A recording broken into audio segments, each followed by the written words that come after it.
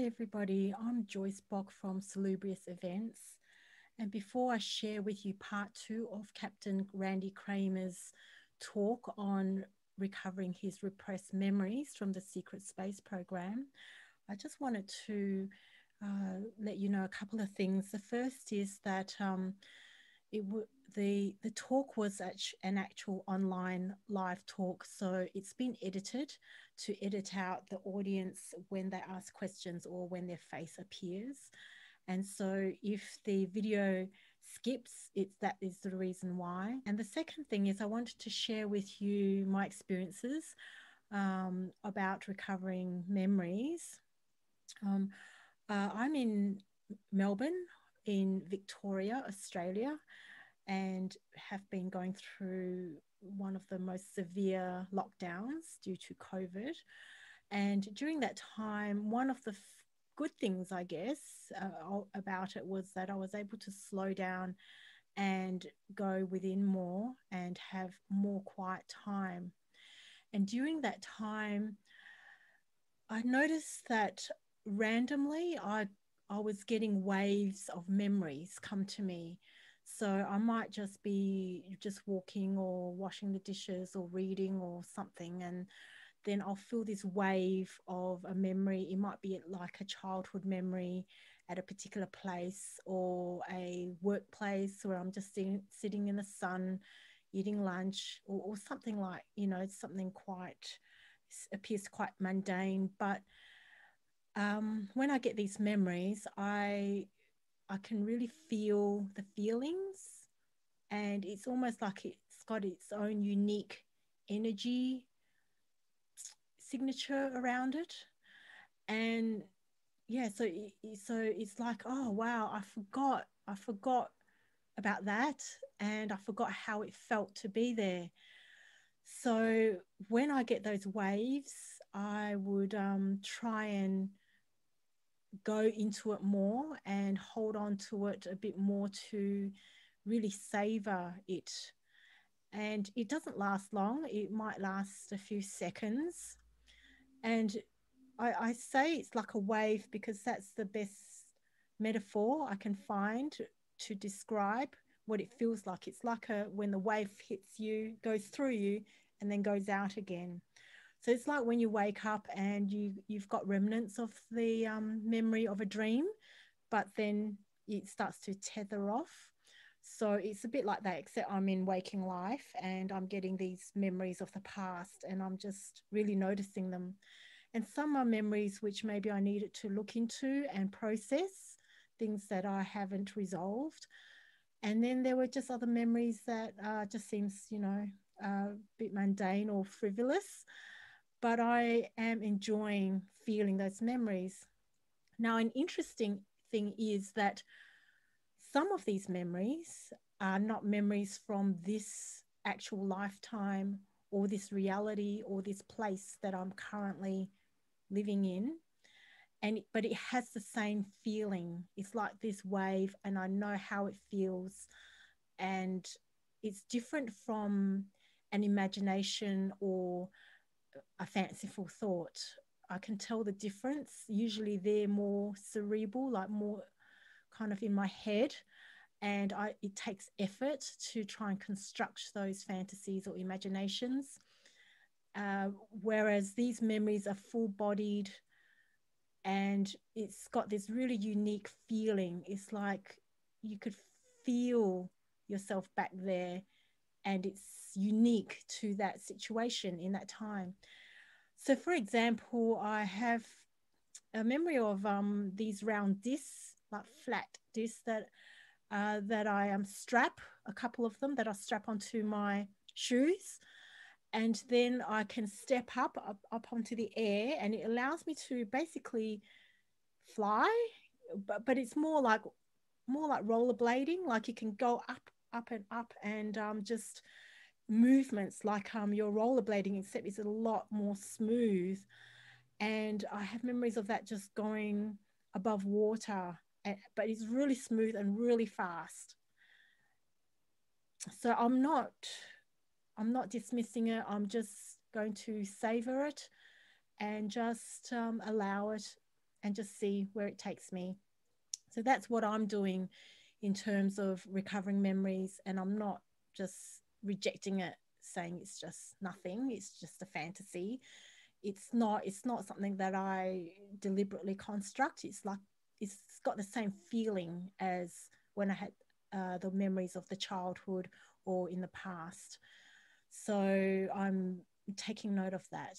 So I still feel like I'm very early on in this journey, but also in dreams as well. There's certain dreams that appear or feel so real that I am surprised when I wake up and think that was a dream. So I'll write them down and in as much detail as I can. And then I'll just leave it and see what happens, because later on you can come back and see a pattern, or or see pieces of like a jigsaw puzzle that you could put together. So yeah, I just wanted to share that personal experience. If you've got a personal experience, I'd love to hear about it. I'll put my email address down below, and yeah, please feel free to share. If I don't get back to you, um, you know, in a short period of time, it's just that I'm just busy, but I do read them, and I'll try and get back to you. But yeah, enjoy this talk, and yeah, please feel free to share, and yeah, subscribe. Yeah, if you like the video, like it. So thank you so much for listening, and yeah, enjoy. Every time it's this freaking image of this alien being holding me in the air, crushing my throat and my balls in my dining room at age 11, in what I think may or may not have been a dream, based on, again, the linear experience of it, of waking up at the end. So with that place to start, I will want to be very, very clear that I went into the process as a super skeptic. So with that on the table in front of me as my evidence or my indicators of where I had to go with this, the last thing I did was go, oh, well, there's some crazy extraterrestrial, something weird technology stuff happening here, and I should just go like sort that out. No. At no point was I looking at what bits and pieces that I had on the table in front of me and going, yeah, okay, that. In fact, again, I was incredibly skeptical of everything that I had in front of me. I was just like, okay, I don't know what this is, but the last thing I'm going to do is just accept it outright. Like, this is a thing. This is what's happening. And I just need to get over it. Like, that was not what was on my mind when I started. What was on my mind was, I have a strange anomaly, series of them, like a pile of puzzle pieces of anomalies that don't make linear sense with what seems to be my linear experience of my memory at the time. And yet connects to undeniably vivid images and recollections, and what any amount of looking into those flashes and images and bits of memory only get more flashes, bits of memory, in some cases what I would call like a video chunk. And when I get a video chunk, again, because of the photographic memory, I can actually play it frontwards, play it backwards, pause it, and actually change the angle at which I am seeing the experience take place. I can look at it like it's happening through my own two eyes, or I can pull back like a third person view and look at the entire thing as if I'm standing 10 feet away.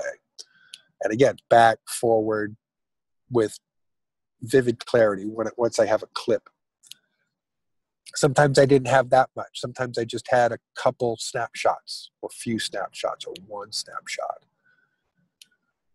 But each one of these things was connected to an intense, visceral experience that was pretty much the same as the memory of this experience of this extraterrestrial being in my dining room, which was terror, shock, and a sense from the entire central nervous system that something incredibly shocking and mark leaving had occurred.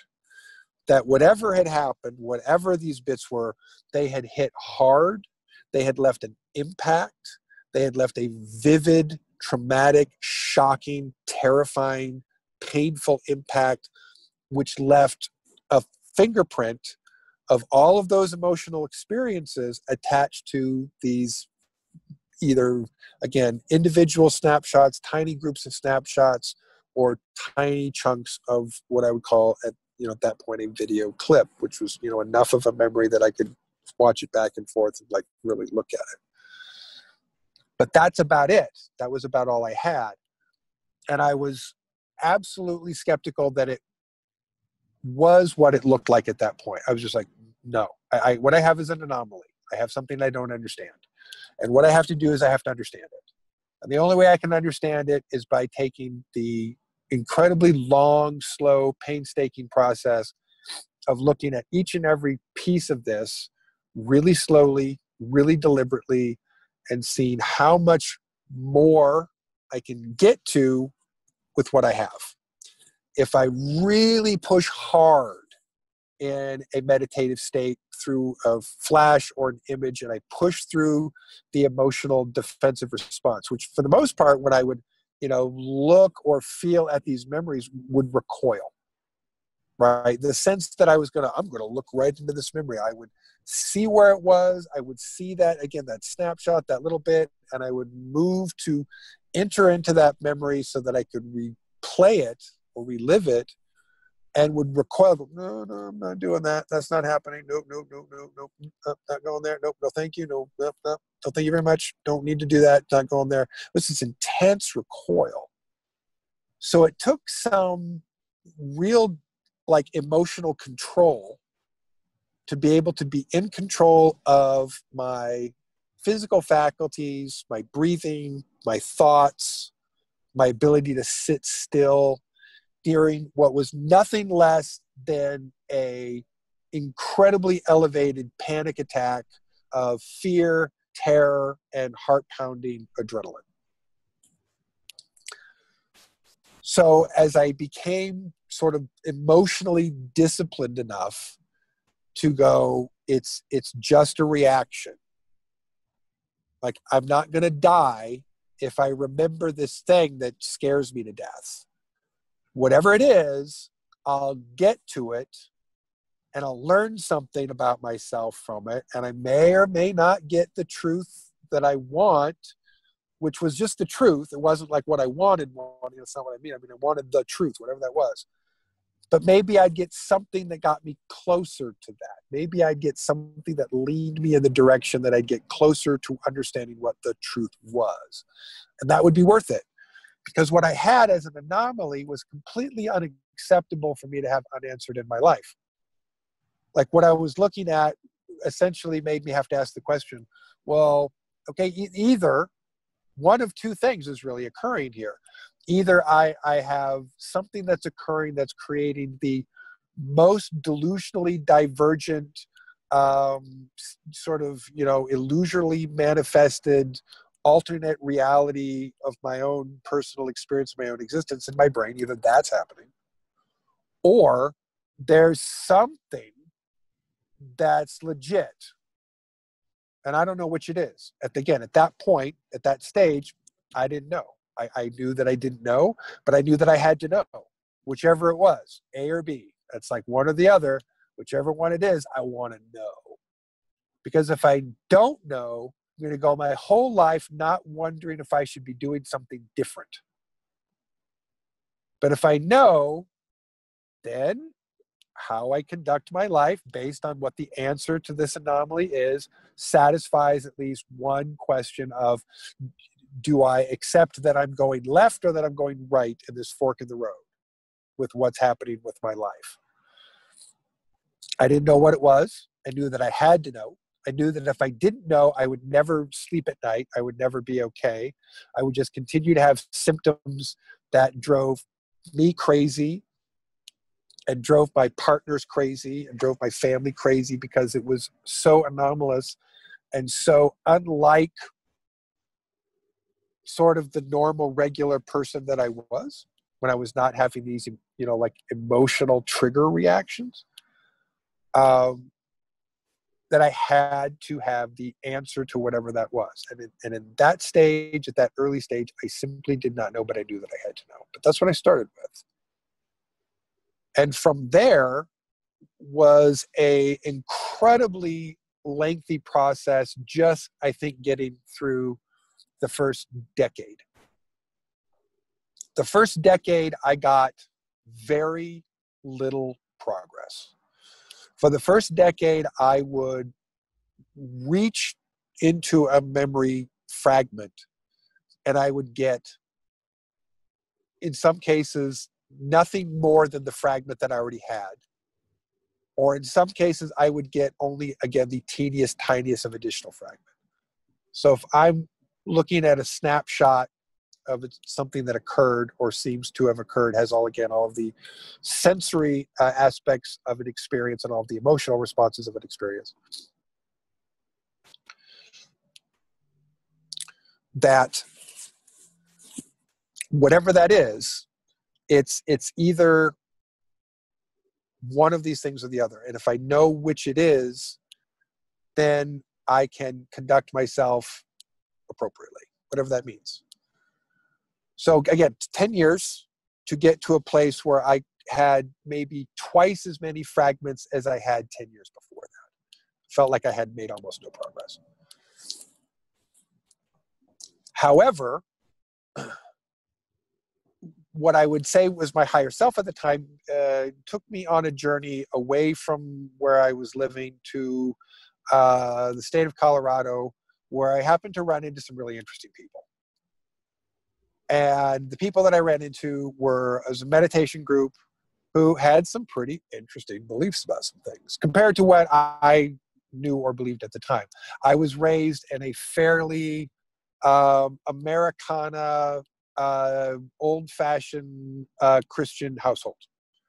Not too fanatical sometimes, but just sort of kind of old-fashioned. That was sort of my raising of my worldview.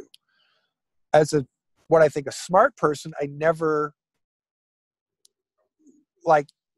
disavowed the idea that there was extraterrestrial life. I kind of presumed at that stage in my life that it was a given that somewhere in the universe there was smart beings that had developed technology that we had never seen because reason kind of dictated that that was probably true.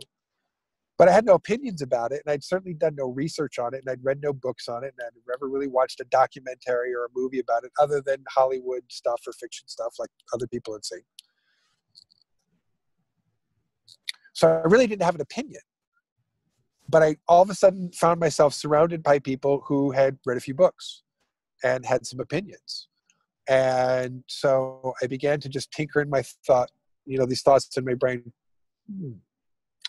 What if there is something to this and it makes sense, and because of what's happening with this part of what I see in memory fragments has something to do, as well as this incredibly vivid memory of this experience when I was 11 years old, that I got to remember every instant of it from the very beginning to the very end of it, that maybe I can accept that there's a reasonable possibility that there is something extraterrestrial happening here, or something just that I can just accept as weird and not normal.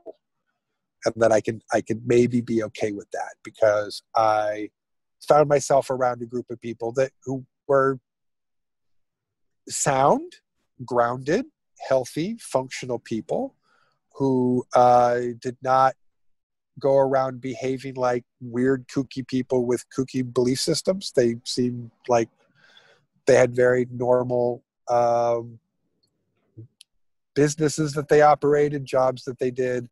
One of them was actually and the time that I knew her elected mayor to this small town that we lived in. So these were, really civically upstanding, socially respected people who, did not come from weird marginal backgrounds or have histories of being messed up in the head. These were like a bunch of sort of upstanding members of their community, civically, socially, economically. And so there was this ability for me to sort of normalize that in my brain that, well, maybe I don't have to be totally in denial that there's something to all of this that has to do with non-terrestrial human life. Maybe I can accept that. And it was I'll even say months of being around very open-minded people. We're very grounded who, we talked about meditative techniques and had a, meditation group that we met on a weekly basis. That after some months, I started to have this progress with these memory fragments that I had not seen in the previous decade. That all of a sudden these long bits of memory film started to roll out from these fragments. And I was like, oh, okay, I have more to look at. I have more to examine. And I spent a tremendous amount of time looking at these fragments with deep, vivid, meticulous clarity again and again and again and again. I would often, go to a fragment, look at the memory and go, nope. And I would discard the idea that I accepted it as I saw it. I felt like I had to scrutinize what I was experiencing, what I was recalling through sensory, memory, recollection, that I had to be really sure. I couldn't just be kind of sure. I couldn't just be sort of sure. I couldn't just be pretty sure. I had to be 101 sure. And in order to be that sure, I couldn't just accept a fragment or a memory film strip as it was outright. I would look at it and just go, no, I got to look at this harder. I have to look at this longer. I have to peel at this. I have to push and poke and prod at it and see if there's something behind it or something else going on here. I have to do my absolute best to scrutinize what I'm seeing and being able to, again, mentally look at these memories, to scrutinize them as much or more than I would if this was paper evidence, film evidence, video evidence, audio evidence, that I was attempting to be a good detective and get to the bottom of. And so through my own necessity to do this, I ended up becoming not a bad detective who understands that to be a good detective, you have to be dedicated to critical thinking. You have to be dedicated to looking at what you're looking at as data, as not as absolutes, but as evidence towards a larger picture that you're trying to figure out. And that you can't accept everything you see. You can't accept everything you might think is a possibility. You can't accept just every theory that you might have. You have to kind of examine a lot, and you have to test theories, and you have to test ideas and see what, using critical thinking, not any kind of pre-designed desire for outcome, to get to something that is truthful. And the way in which I achieved that was by being incredibly dedicated to the notion, again, of that I had to know the truth for me personally. I had no intention at any of this stages that I'm recollecting here of having the notion of wanting to have a conversation with what was happening about this with another human being, to share this with my family, to share this with my friends, to share this with the world. At no point, as I was going through this, did I think, I'm going to share this with the world someday. Oh, no. If anything, this was like my deep, dirty secret that I couldn't tell anybody. There's nobody that I could tell this to. There's nobody I could share this with. All of a sudden, if I became the person who was saying, hey, here's this thing I remember, here's this other stuff I remember. I know that most of the people in my world are going to look at me like I'm the crazy person, like I'm the kooky crazy person. There's no way I could do that. I kept it completely to myself. It was only after being around some really differing thinkers around this subject that I began to get, again, more. And after some time through this meditation group, met a couple of what I would call really like advanced, more experienced teachers at some of the things that I was trying to understand than I was, who in no way, shape, or form tried to tell me what was happening or tried to explain to me what was happening. More importantly, they asked me to ask myself certain questions. And that when I asked myself those questions, the answers that I got were shocking, but interesting, and started to, again, by just adding more puzzle pieces, more segments of memory film, began to take what was this really big blank space in my linear memory with these patches over it that had the crudest of picture of what was going on or what had occurred, but that as I asked myself the right questions and examined more of these slices of memory and stretched them out further, to before where that memory slice begins and after where it ended. So extending it, frontwards and backwards to get a bigger scope of what occurred in that, chunk of memory that usually, again, because of the nature of the trauma, in most cases, the earliest memories were the ones that were the most shocking, the most horrific, the most traumatizing, and the most horrifically terrible things that a person would just not want to remember if they had buried those things.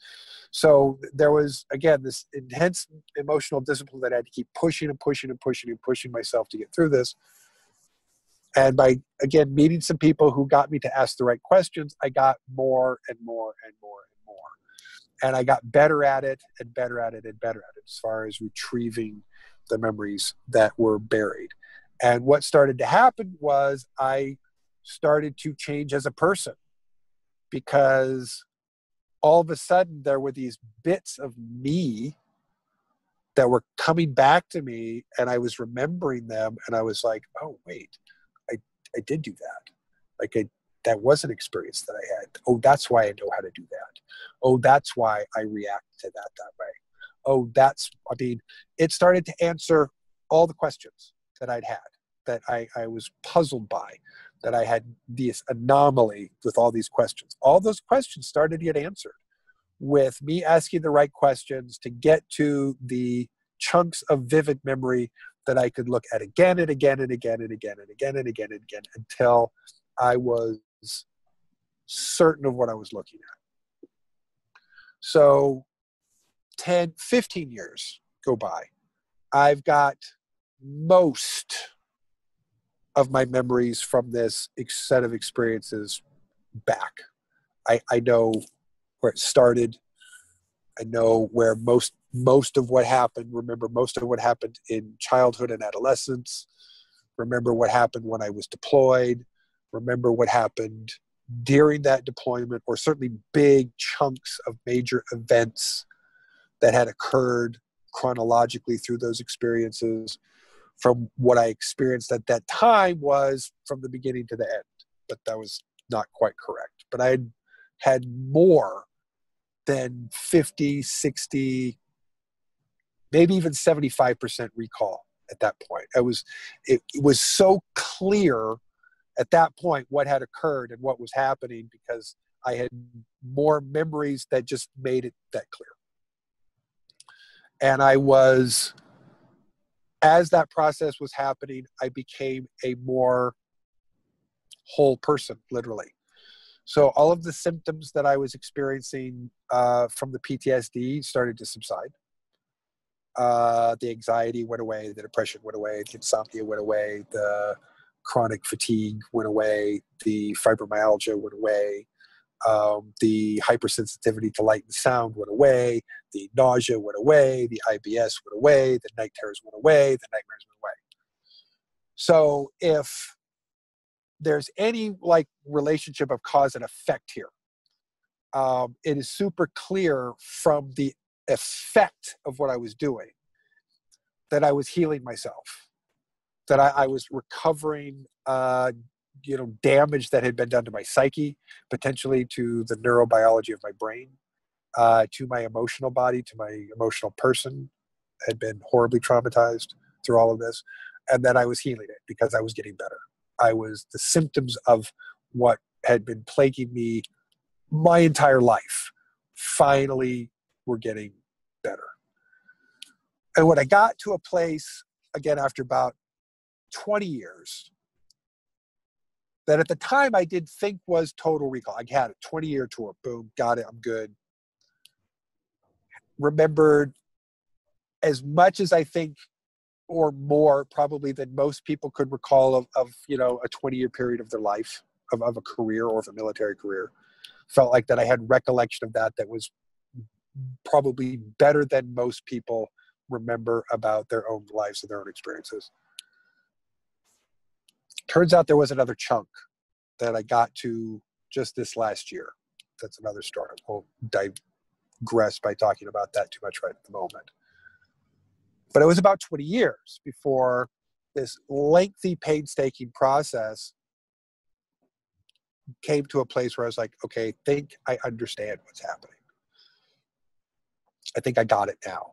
I think I've dealt with who I am, what happened to me in a way that I can maybe have relationships in my life that aren't completely fucked up and dysfunctional, and maybe I can treat myself and other people like a decent human being instead of like someone who's horribly traumatized and messed up and doesn't know which end is up in their life. Maybe I'm good from this point out. Well, it was pretty good.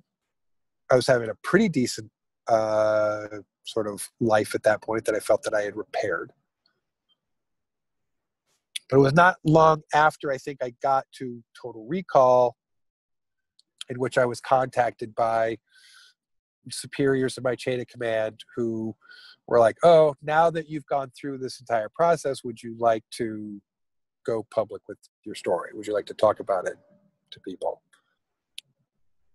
No. I was like, no, are you kidding me? No. Why would I want to talk about that to people? Why would I want to share that with people? Why would I want to talk about something that I have spent the last 20 years digging into as horrible, traumatic, terrifying, shocking, emotionally disturbing, and symptomatically, like, psychologically and emotionally damaging in my life that I have spent the last 20 years putting back together so that I can be a healed and whole person? You've got to be fucking kidding me. There's no way that I want to do that. Not on your life. My brigadier and I spoke about this for about 2 weeks, where we had some sort of continuing discussion on a near daily basis about this for about 2 weeks. There were some interesting and compelling aspects of what he was saying was good or bad, positive or negative, about taking this path and doing this. But to be honest, what really sold it to me, what really got me to agree to that I would, okay, I'll do it, was when he said to me, he said, look, he said, you're not the only person who's been through this. It's like, you're just one soldier of many. You know that you served with many people who came back and may be experiencing some of the same things that you experienced, as far as a residual traumatic effects, flashes, bits of memory that they don't know what to do with. He said, how many people do you think are walking around out there who are lost and confused and traumatized and terrified and think that they've lost their minds and don't know where to turn? And I was like, well, it's probably a lot. He said, for sure it's a lot. Now, he said, would you like to be able, at the very least, to make lemonade out of lemons and take that horrible piece of shit of experiences that you've spent the last couple of decades to heal and get to some semblance of personal peace with? Would you like to take that crap pile and turn it into something that can help people, that just might be able to make the process for another person be not as difficult or not as strenuous, or maybe even just at the very minimum less lonely, because they don't feel like there's nobody that they could possibly talk to or listen to, because they've never heard anybody say anything of the kind of what this set of experiences is like. Because at the time, there really wasn't anybody who was talking about the sort of repressed covert military space program memories. I believe there may have been one person, and it may have been Michael Relf, but it was not like there was a community ripe of people who were talking about it. And that is because, again, this was an area, territory that I was completely unfamiliar with. I still didn't spend time like researching exopolitics, ufology, like, listening to people's stories, surfing on the internet for this kind of stuff. I honestly didn't want to know what other people knew. I honestly didn't want to have any idea what other people thought was going on or what they knew was going on, because I knew that I had to get to my own personal truth, and I just didn't want to listen to what other people had to say. So even at that point, even at near total recall, I still didn't know much of anything of what was occurring in the exopolitics, ufology communities. It was just not a thing that I spent any amount of time in. And it was only after finally deciding to take a peek into that area that I heard of Michael Ralph, and I was like, oh, there is like one other guy in like that has said that some of these things have also happened to him. So,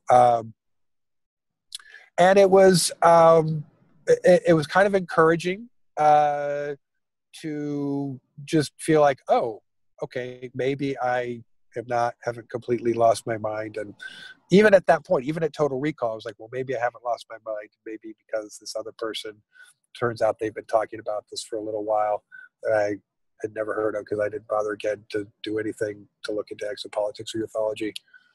So I was like, okay, maybe I can do this. Maybe it's okay. Maybe I can help people. Maybe I can bring some sense of peace and understanding to people who've had to suffer. And maybe I can do that through this PR thing that my brigadier is asking me to do, that I don't really want to do. I don't really want to talk about my personal experiences. I don't really want to tell my stories all the time. I don't really want to share with people about what I had to do as a soldier during my career, because most of it sucked. Most of it was horrible. Most of it was terrifying. Most of it was shocking. Most of it was nightmarishly, horrifically gory. So there's really no motivation for me to want to have these conversations with people and tell these stories, other than that it may bring somebody who has their own set of experiences that they're sorting out, be able to go, okay, maybe I can get my own shit together. Maybe I can figure out how to heal and restore my own self. Maybe I can get my life back by digging into whatever may be buried memories and getting to some semblance of truth, maybe. And to be honest, that is just really what motivates me and why I do what I do, why I do this PR gig for my superiors, because there are people out there who have suffered in much of the same way that I have suffered, who have gone through it with no one to talk to about it, with no family or friends that they could share about it with. And if they don't have something that they can connect to, then we end up with an all too common problem, which is the rates of veteran suicide. And if you just look at the suicide rates from soldiers who came back from Iraq and Afghanistan for a 20-year period, at its peak, And I'm not sure exactly where we're at statistically at the moment, but at its peak, which was continuing for some time, meaning when the last time I checked the statistic, it was a consistent statistic for what had been 11 or 12 months. And the suicide rate for returning soldiers from Iraq and Afghanistan, U.S. soldiers, was 22 per day. It's almost one an hour. Which, if you stop to think about that, is horrific, first of all. Second of all, feels like a horrific betrayal of the public contract that those people signed up for when they signed up to give, whatever their life could give to serve their country, and are left with a shock and trauma cycle that they would rather put an end to their own life and simply not experience anymore than deal with. And the truth is, I know exactly what that feels like, because I certainly went through a period of time in which it was so horrible and so awful, I would come back and forth to suicidal thoughts. Oh my God, I just want it to end. I just want it to end. I just want it to end. And luckily, never came up with a successful plan and actually offed myself, but certainly was so overwhelmed by the despair of the feelings of that horrific trauma that sometimes I just wanted it to end. Just wanted it to end. Just wanted it to be over. So I can understand how someone could decide to take their own life. But the fact that that many, that we have a structure for veterans that allows that is okay. It's like, didn't like jump in a way that was like, oh my gosh, we have to immediately like address veterans sort of mental health like immediately and like try to stop this, systemic massive amounts of soldiers in despair who are committing suicide. It's horrible. And so for someone like myself who's experienced that, and for who knows that there are other soldiers whose records are buried, whose memories have been suppressed, who have to deal with this, that at some point, many of them also feel the same way and feel despondent and might just want to kill themselves. And if we're looking at a suicide rate that's tracked among Iraqi and Afghanistan veterans, that was 22 a day. Well, what do we think that is for people who have experienced decades more of even more horrific trauma than that? Not to belittle in any way, shape, or form the trauma that Iraqi war or Afghanistan war veterans have had to experience, in no way, shape, or form. But objectively speaking, the number of hours per month of vicious, violent, gory combat that I've experienced in my career is higher than anybody else that I know, unfortunately for me. And other soldiers who go through these same experiences, it's got to be similar. So what's the suicide rate got to be for those people? Like, we're not tracking it, but it's got to suck. It's got to be way too high. So if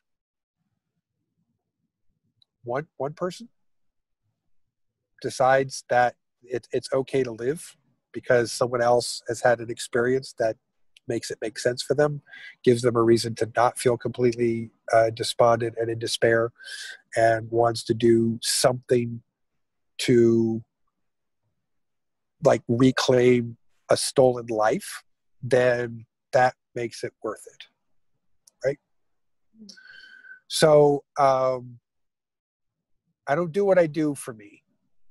I would be quiet about this. I would not talk about it. I would not share it. I would be perfectly happy to do something else and not do this. I'd be perfectly okay with it. But if by taking a certain amount of a brave stance, because I stick my neck out in such a way that anybody can say or criticize what they think, must be a set of experiences that couldn't possibly be real. And so they're just like, put me in a box and put me in a label where whatever I'm saying couldn't possibly be true because they just simply can't believe the reality that I've experienced could exist. So I put myself in the position where I have lost relationships over this. I am divorced because of this. I have seen damage to my personal life, my family life, because I choose to do this. So I'm not doing it for me. I am doing it for two reasons. One, because as a soldier, I was asked to by a chain of command that I respect and who would like there to be a public relations voice to disseminate certain information that the general public needs to understand about covert military space programs, the trade embargoes, the information embargoes, the travel embargoes, to understand what happens when we get past the disclosure point, what happens with intergalactic trade, what happens with knowledge, what happens with information, what happens with travel, what happens with technology, and why that's important in a world in which civilization teeters on the edge of having more problems than it has solutions for. That maybe there is a structure and a design that's going to get us through this process. And that if I can, again, as part of this first part of why I do this, the request by superiors, if I can mitigate some panic by some people and can, again, save lives by encouraging people as we go through this process to not freaking freak out and not kill themselves or somebody else or do something dumb that gets themselves killed, then I have succeeded at my job and I've it's worth it. The other part of my job, again, is to help people who have had this traumatic experiences in their own way, in their own right, in their own memories to deal with. And if I mitigate the loss of one life so that one of those people can feel like that they're not have to be in complete despondent despair, then again, I have done my job properly. So that's why I do what I do, because that's my experience. That's what I had to go through to get from the beginning of that to the end of that. It's not something that I think a lot of people really want to hear me talk about. It's not something I want to talk about. It's not something that I want to spend a tremendous amount of time getting into and talking about my personal emotional healing process. But it's fundamentally why I am who I am. It's fundamentally why I do what I do. It's fundamentally why I do this to try and help other people who may have the same problem. So for whatever criticisms people may want to have of who I am or what I claim, I can say with confidence that I can say with confidence that I have done my homework. I have done my personal work. I have spent thousands and thousands and thousands of introspective personal work to get to something, excuse me, that I have determined through the process of elimination of all other possibilities is the only thing left that could possibly be true for me, and that I have to accept is my memories, my experiences, who I am, what I am, and this is why I am here where I am and I do what I do.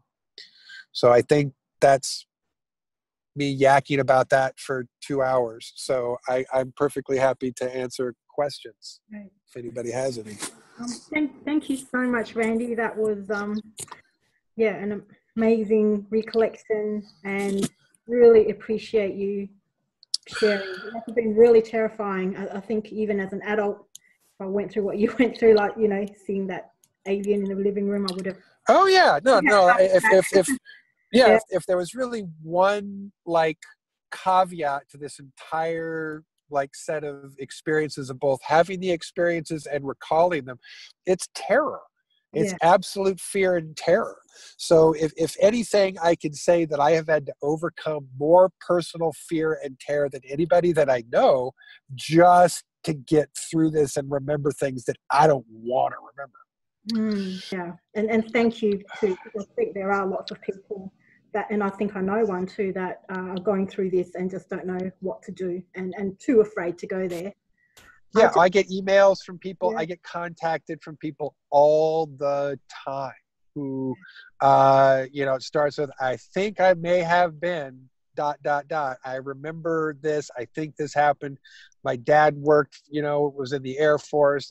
There's just so many stories that people have emailed to me and sent to me to talk to me about. And I would say that 1 out of 100, if that, wants to talk about it publicly, would like to, I'll be the next person to tell my story to the general public. No, 99 out of 100 have zero compulsion or desire to want to do what I do. And so they often thank me very much for doing what I do, because they say, I can never do it. Thank you for doing what you're doing. Because again, 99 out of 100 have no desire to be sitting in this position talking to you or the rest of the world about their personal experiences for the reasons that I've said. They're terrifying. And why would you want to sit around and just recall the most horrible traumatic things that have ever occurred to you? I don't know too many people that want to just sit around all the time and talk about their child abuse stories or their rape stories or their, kid or their torture stories. I mean, these are just not things that people want to talk about because they're not fun to recall.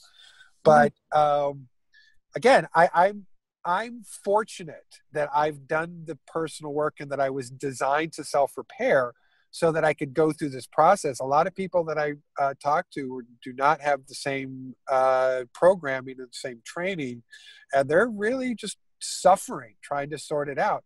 And it's difficult for them to get help through the behavioral health system because people want to label them as having, crazy disorders instead of treating them like trauma victims, which is how they need to be treated.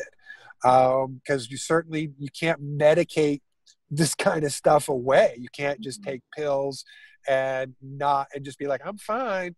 I had a friend who was a psychiatrist, and he is probably another one of the main reasons why I feel sane, because he and I spent quite a bit of time actually going through the DSM-4 and looking at the different disorders and, going down the symptomology and going, no. I mean, so we really eliminated all of these other crazies and came up with checked 18 out of 19 boxes on the PTSD chart.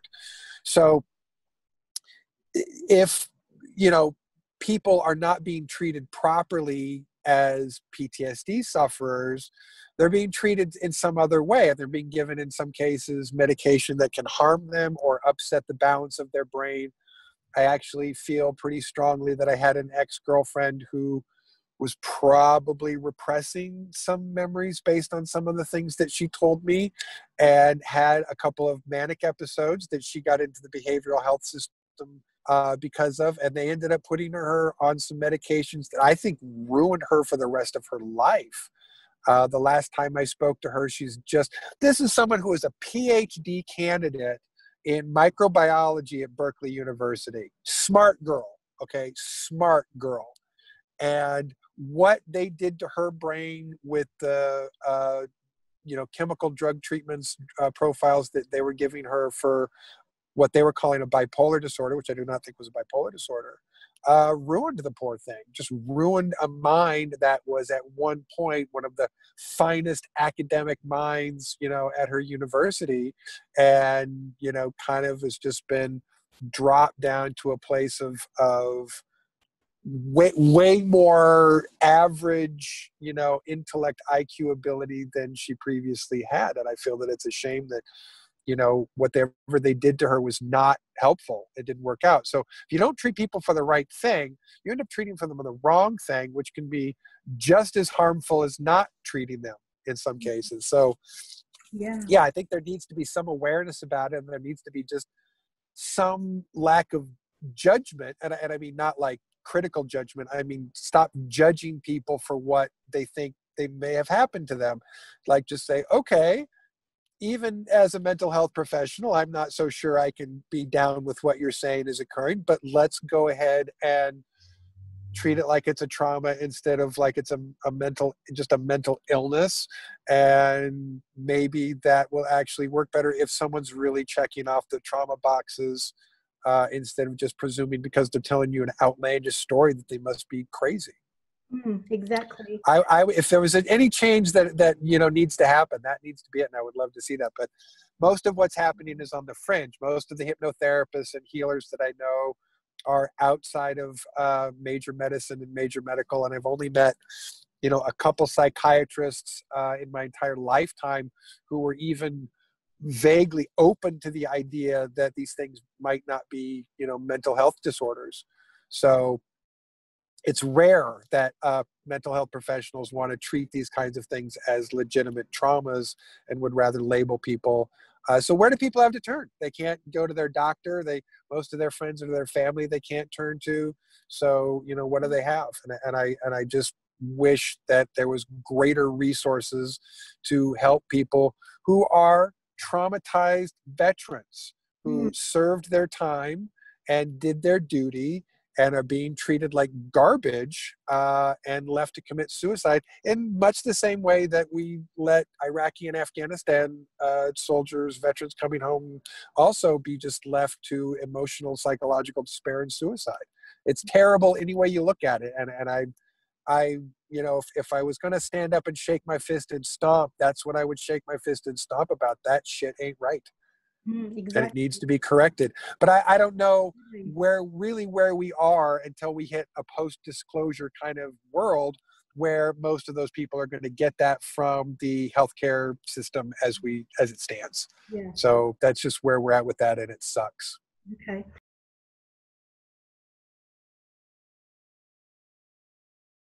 Why that experience? Why that thing? Why that memory? Why? And the answer was super simple.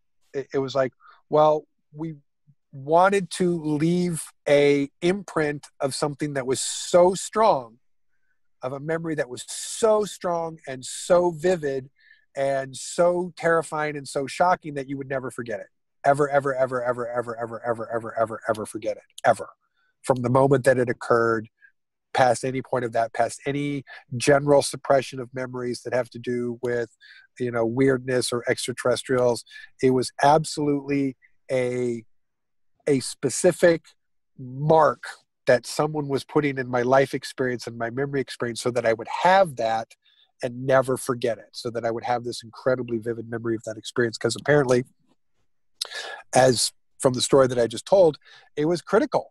It was critical for me to have that. And it was able for me to make those connections. So somehow they had the intelligence, big brains. I think they're super smart in my experience communicating with them, was that they understood that somehow I was going to need that for my process. And so they stuck this memory in by giving me this experience that was so terrifying and so shocking that I would never, ever, ever, ever be able to forget it.